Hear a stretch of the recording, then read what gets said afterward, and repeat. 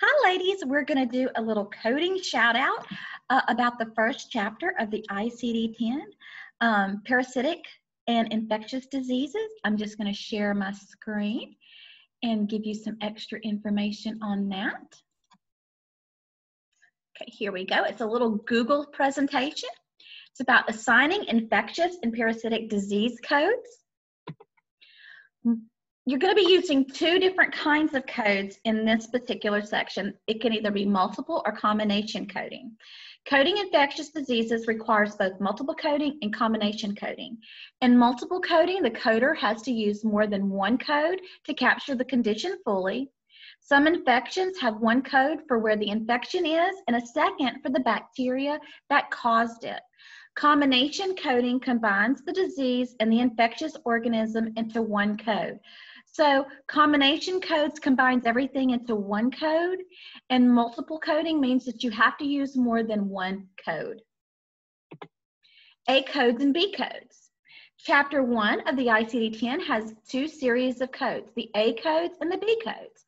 Most of the bacterial infections are in the A codes. The B codes contain most of the viral disease and infections caused by other parasitic organisms. Microorganisms like protozoa and helminths are larger parasites like worms and insects. Resistant infections. Since humans have begun using antibiotics to treat the bacteria that cause disease, there has been a gradual increase in the varieties of bacteria that are actually resistant to the antibiotics. This is a predictable result of natural selection. Most bacteria are resistant to some antibiotics, but some are resistant to many.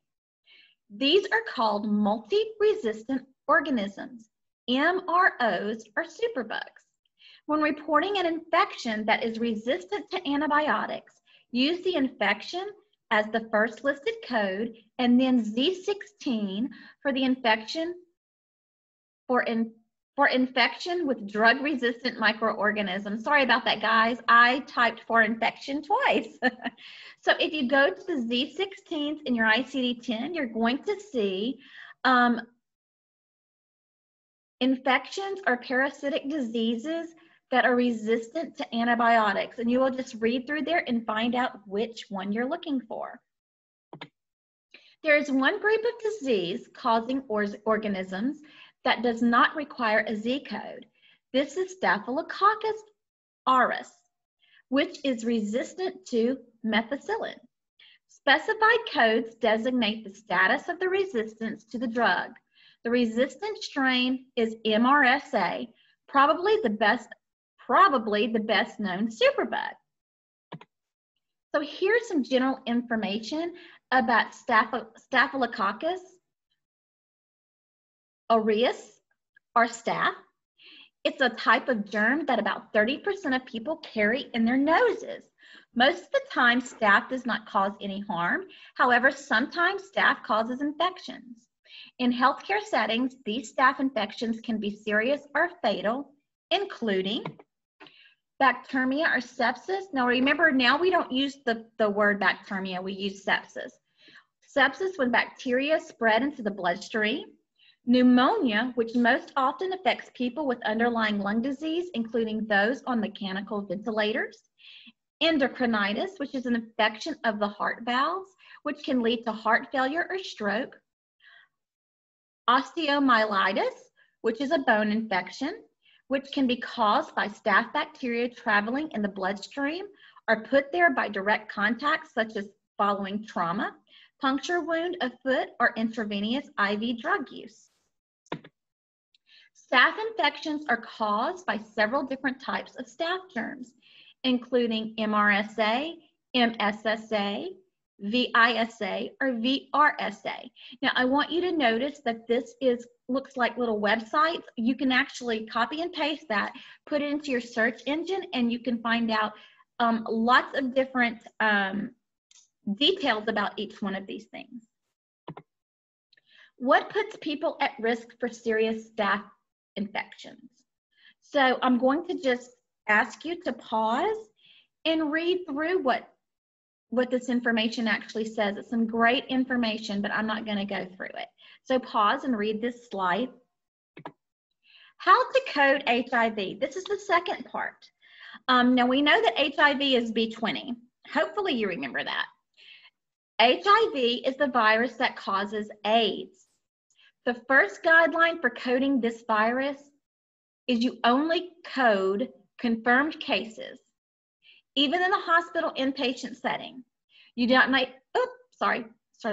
You do not need to see documentation of a positive serology and culture to say that the diagnosis is confirmed.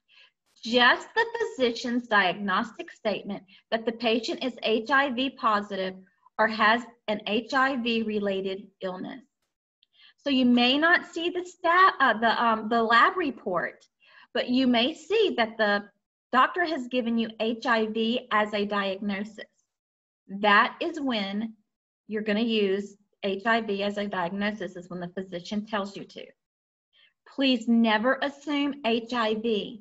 It goes on a national record. They get added to this national record, and it follows them, and it's almost impossible to get taken off their record. So please, if you ever have the opportunity to code HIV, make sure that the physician has very clearly stated that the patient has HIV. Use this code if the patient is known to have been exposed to HIV but has not been tested and has no symptoms. Risk codes are, so Z21 is assign the code for asymptomatic HIV infection. Well, let's start at the beginning. You see I have these cute Z's. I was so excited I found these Z's.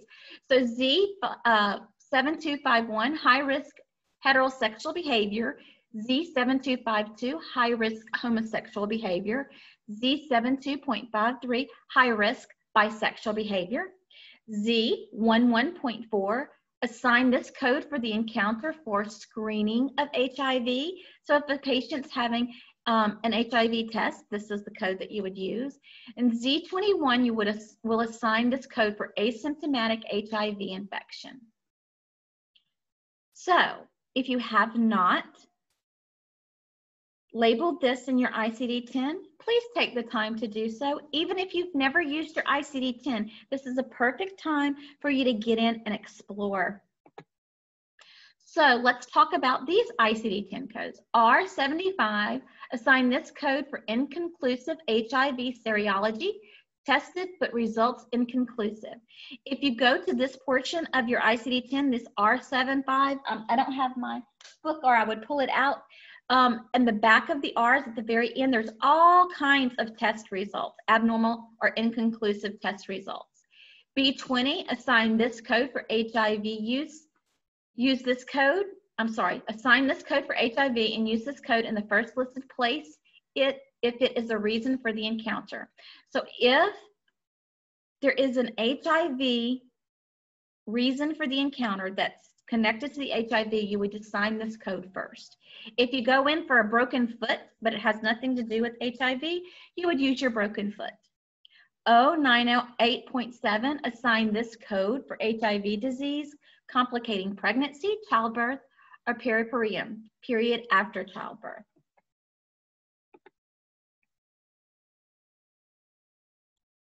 So I hope that you learned something that you didn't know, or now you feel more comfortable with the first chapter of your ICD-10.